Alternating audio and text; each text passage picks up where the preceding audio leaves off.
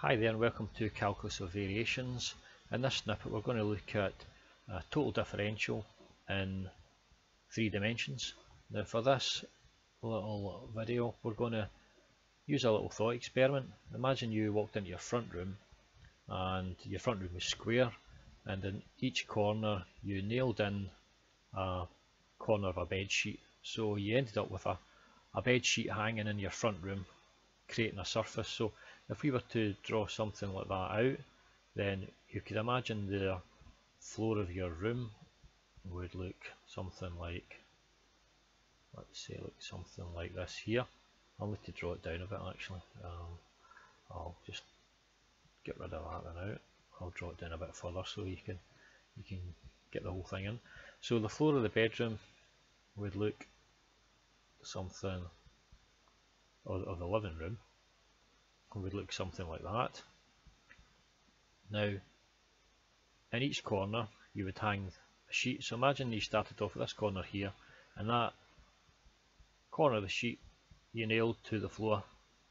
Let's say in this corner here you nailed your sheet to that point there. Let's say this corner you nailed your sheet to this point here, and in this corner here you nailed your sheet to that point there. So as this sheet hung, it would hang something like that. It would go like that, and this one here it would hang like that, and in this corner here would come in. I'll try and get it drawn. Oh, there we go. It would hang like that, and this corner here would hang down, something like that. So you can get the gist of it. You can see that that's going to be some kind of surface. It looks like that. Okay, it's quite reasonable, I think. Okay, so you're going to have some surface that looks like that.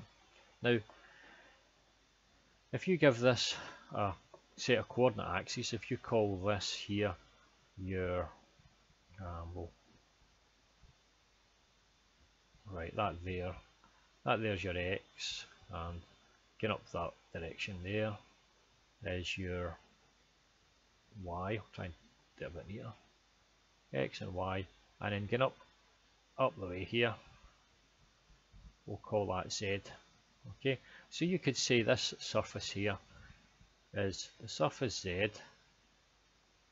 is in some way related as a function of x, and it is a function of y. Now if you were to look at, say, this function, and you look at the rate of change of the function in this direction, then we could say the rate of change of the function in that direction, just come down, I'll leave that there so you can see it. The rate of change of the function in that direction, so you pick this point here, okay, and you find the rate of change of the function at that point there. So the rate of change of the function at that point there, you could say it is, we've actually have to write it as a partial. I'll just get my rubber there. There we go. Right, we could say that the rate of change of the function, partial f by partial x.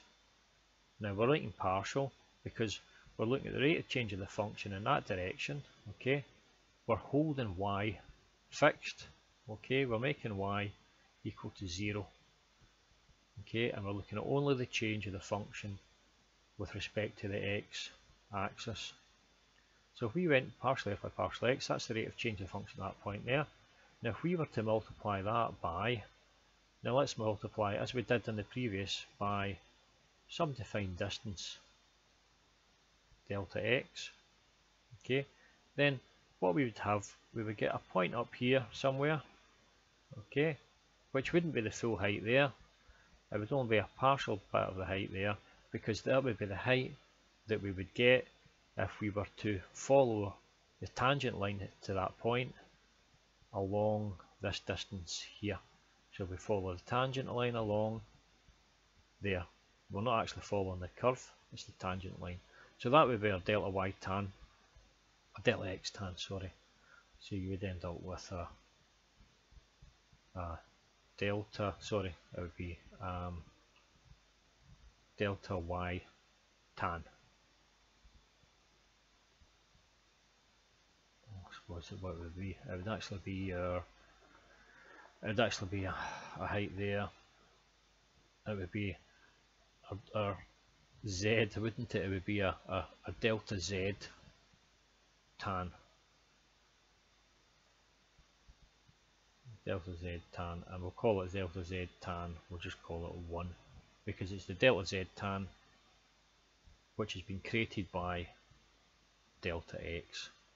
Okay, now we could also look at the change in the function in this direction and keeping x fixed. So we could look at the gradient at that point, partial f of the function partial f, partial y. So that's the gradient of the function at that point in that direction with x fixed at 0 times some distance delta y times distance delta y, and that would give you a height up here, which again would be some value delta z tan, and we could call it tan 2 because it's the height generated by variation of the function in the y direction. So then what we would have would be two lines here, a line coming up along here and a line coming up there. Now I don't know whether I should bother drawing them in or not because it might just confuse the drawing a bit too much, but we've got two lines here. Okay, then we could draw a surface, and that surface that we would draw here, it wouldn't be a curved surface like this, it would just be a flat surface, and the surface would represent the surface that's tangent to the function at that point. Okay, in the same sense that in one dimension the tangent, it wouldn't be a surface, it would just be a line. And in one dimension that way we would just have a line that's tangent. But because it's in 3 dimensions, we're going to have an actual surface that's the tangent surface. So if we were to take both of these and add them up, so you went partial f by partial x delta x plus partial f by partial y delta y. Well, what we would get is we would get the height here is the change in the function. Well, let's do this one first. It would be the height here, which is the change in the function due to a change in the x direction, which is that height there. So we take this height here, we could pop it across here, and we would have a certain height there. Okay, that would be your delta z tan. Now we would do the same at this other end here, and we would be adding on another height here, there. So we would have a total height there, which would be approximately the change of height of the function. Now it wouldn't be exactly the height, there would be an error involved in it, in the same way that there's an error involved here, there's a small error there, and there's a small error there. So it means that there would be this error plus this error, there would be another error there. Okay, so we'd have that height there, which would be we could call it our delta z tan, okay, which is tan 1 plus tan 2. So we could just write that in, just write that, call it delta z tan. So that gives you physical description of what this differential here looks like. Now,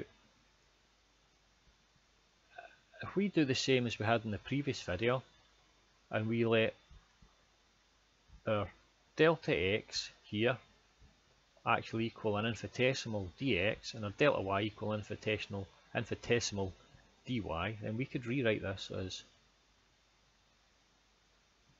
partial f upon partial x times dx plus partial f upon partial y times dy. Now that would equal our height here, and it would be dz. Now if I'll take a wee block around this, that's the equation that we're getting to there.